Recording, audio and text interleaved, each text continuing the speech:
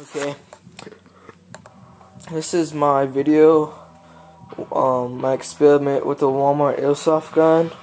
Since Walmart airsoft guns really suck, they always have like low FPSs and they always break easily because all Crossmen. There it is. I got a spring shotgun, bought another pistol from there, which came with a laser and a sight. Took off the sight, used scissors to get it off, and painted it blue. Taped it on. My friends all know me as like the ghetto guy who used tape. And I got this part right here from an AK right here. I usually just get all my broken guns, take them apart. See, it's all broken. That's what really made it break. I did have a grip, the handle from this AK, and I put it right there, but it broke off like a couple times, and it was really hard to put it back on, so I just gave up. And hold up, I misplaced something. Okay, I found it. You can find these pipe things in pretty much any gun. There are some metal ones and some other ones. See what I did here. It's kind of hard to do with one hand, but okay, I'm good.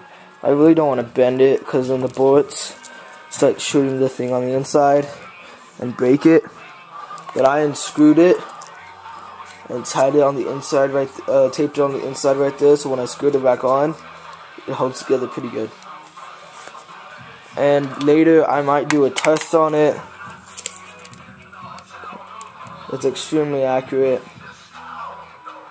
Shot it a couple times, but I'll show you a video maybe later. It's really snowy outside, so it'll look good. The clip, I kind of just left it, and that's pretty much it. Anybody can really make this. And with the grip, you used to like really tape it on.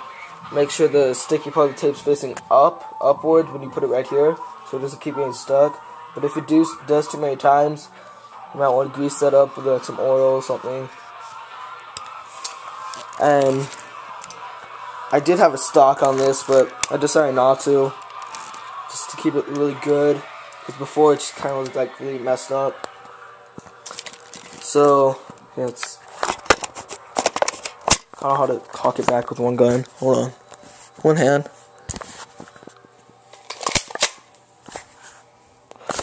Yeah, okay, and it kind of suppresses the sound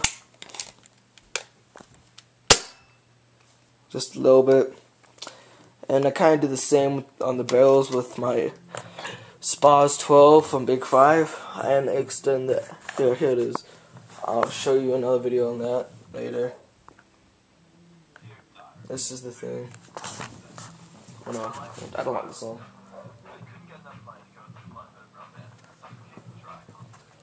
Okay.